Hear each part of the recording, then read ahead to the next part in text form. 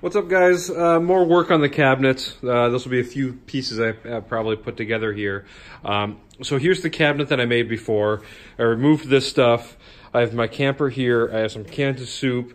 And I'm going to test them out on this just to see how it holds.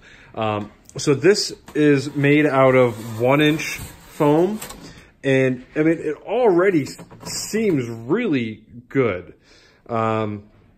I know it's not done yet, not even close to being done yet, but the structural integrity of it as it is seems pretty good already. And what I've done, if you've seen my other videos, will have seen my technique.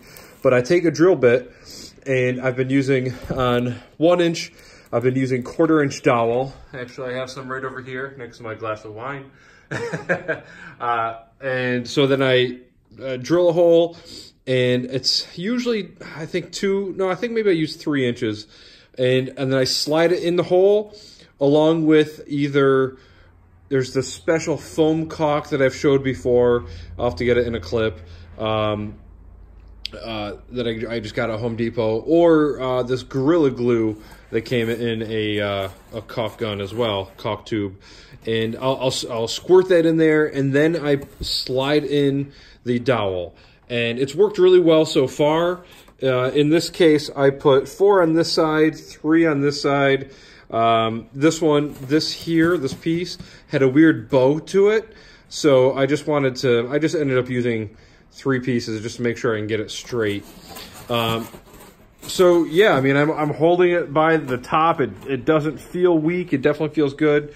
And you might notice the weird cut that I made here. And I just did that so that the light strip that I have here on the edge will shine light through and out here. So that's why I have that weird little cut right there. So I have no idea what's going to happen. This is not fiberglassed or reinforced at all. All I have is that dowel method right here. And then I have a line of the foam caulk in the middle here. So when I push it together, and then I put weight on it to pinch it together, and then I squeezed a line on both sides here. So let's see how it goes. Everybody knows that cans of soup aren't nothing, I guess. And that's what you're gonna have in a kitchen. And there's 6 of them, no creaking, no sound at all. So I'm feeling pretty good about this. And once it's bouncing around and moving on the road, yeah, it's going to move a little bit more. But what I'm thinking so far is I'm going to fiberglass this part here, as well as this part here, to support this shelf. And then I'm doing a test piece that's inside by the fireplace right now. I have a scrap piece of foam. And if you watch my last video, look at the comments. A lot of people gave their suggestions and everything. One person had suggested resin over top of this. And I kind of had it in mind, but for some reason had a brain fart and I didn't include that in the testing. So I do want to work on that as well. So I have a piece by the fireplace right now that I just resined, which is just a standard piece of foam. I sanded the edges. Oh, that's the other thing too I'll touch on. But I sanded the edges, put resin over the whole thing, and then I am going to check it out, see how it looks, maybe try sanding it if it's not quite smooth, and then I'll spray paint it and see how that goes. But that's the plan here. And then, so in all the other videos that I've seen, when they're talking about foamy cabinets and stuff, nobody talks about sanding. And it's very easy to do and really comes out nice. So you can use any fine grit. This is just a piece from Home Depot. This is a drywall sanding block. I've used other pieces. As long as it's kind of fine, it'll come out nice. So I normally do this outside because you don't want to breathe this stuff in, I would imagine. But I'll just do this real quick.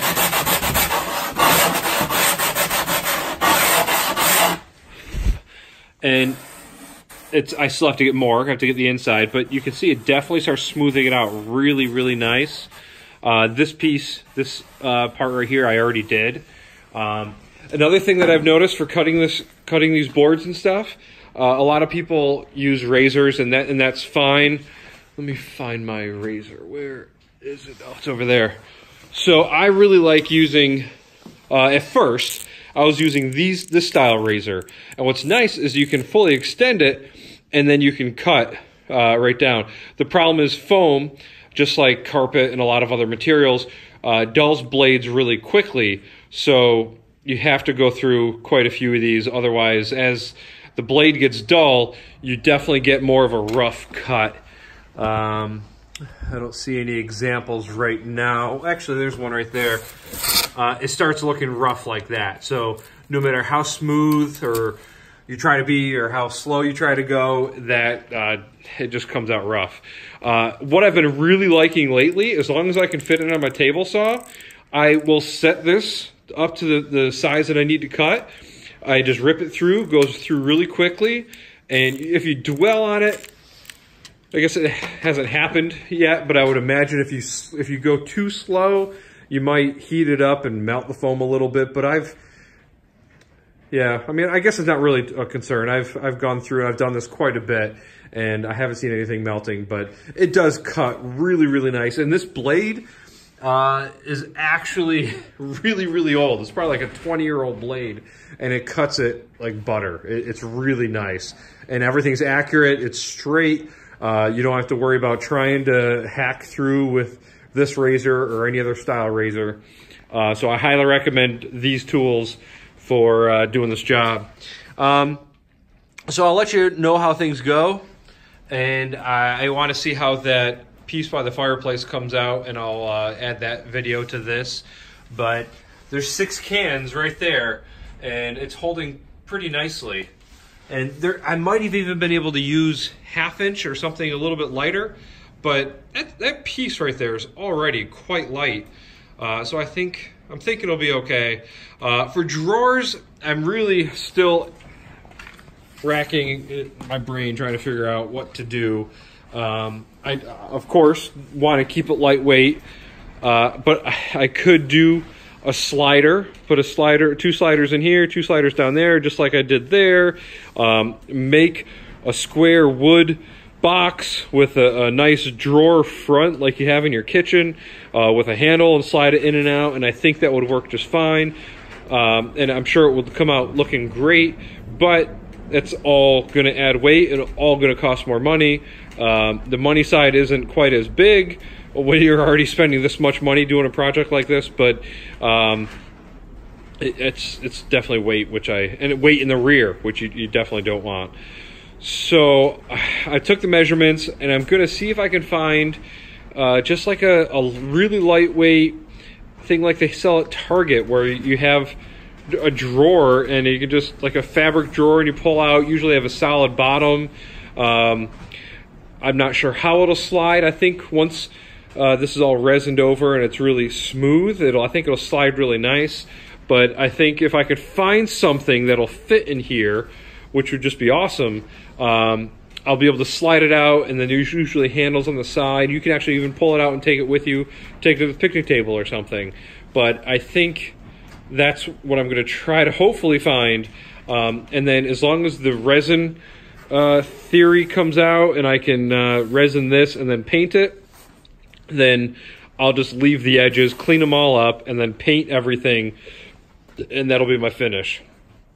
So more to come, but I just want to update you guys, because there really isn't a whole lot out there for cabinets and foamies, and a lot of people have built foamies, and there just hasn't been a whole lot of videos on all this stuff. So more to come. All right, so it's the next morning. This is all dry. I put epoxy resin on the top of this. You can see how glossy it is. And then on each of the sides of the edges here. So next I'm going to spray paint it and see how it comes out. And I can already tell you that it's not any stronger because of the resin, which I didn't expect it to, but a lot of people think that it's going to make it stronger. I'm just going for a nice clean finish.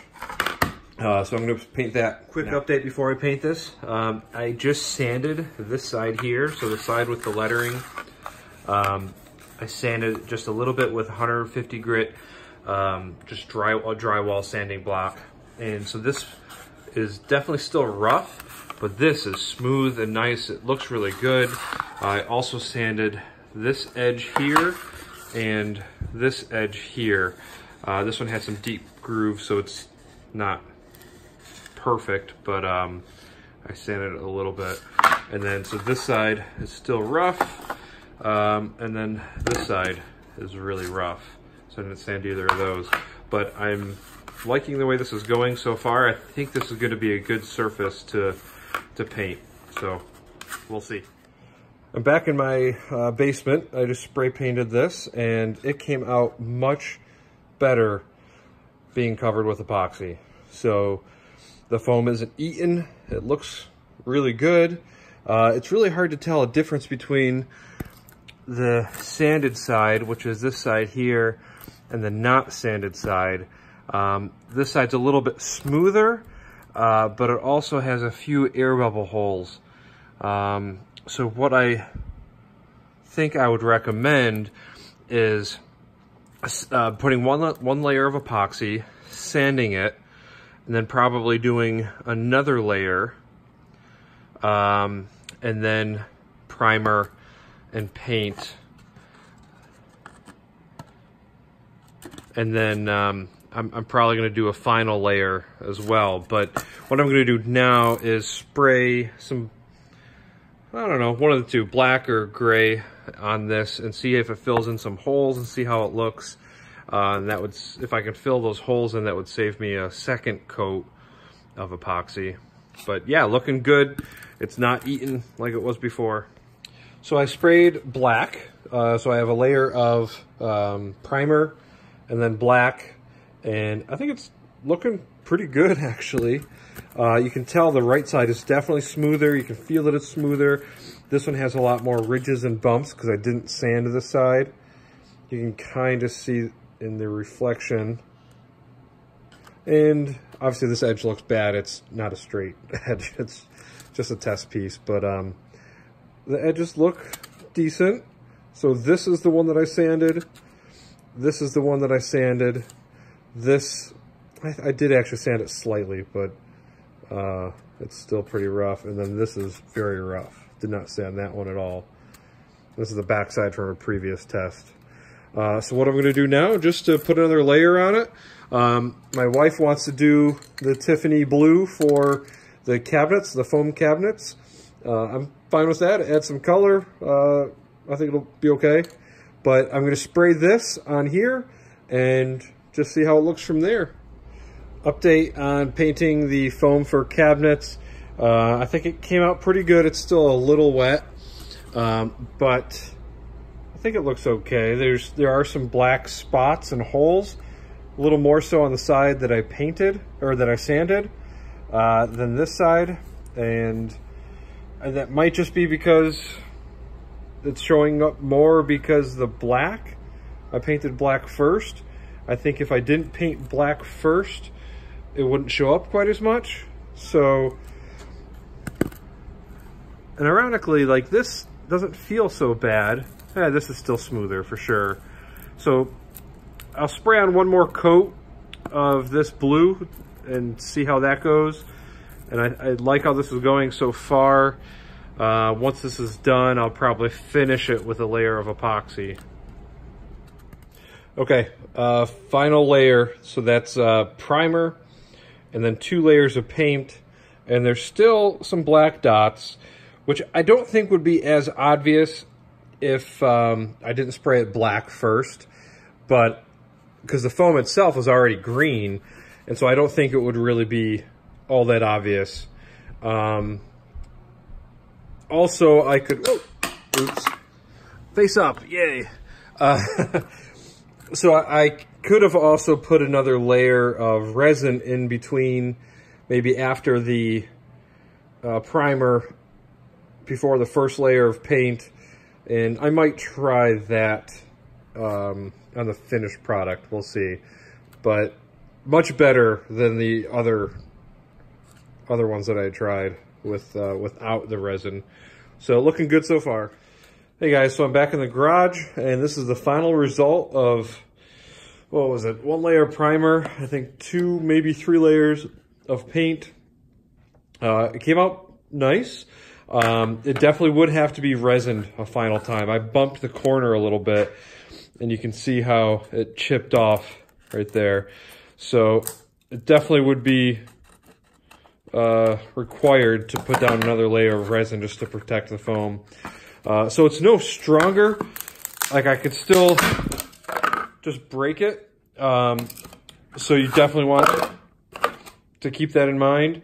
If you're doing this for structural integrity, then you're going to have to add some fiberglass or something. But yeah, so there it is. I like it. I'm probably going to go with painting, and I'm going to be fiberglassing just certain areas to make it stronger. But I'm happy with the way the edges turned out. And it does look a little black. There are some black spots, but I think without a layer of black paint, I think it'll be a lot better. So that's where I'm at with this. I'm working on some cabinets, which I'll have in another video. But yeah, I'm starting to build a shelf here, and more stuff coming soon. Thanks for watching, guys.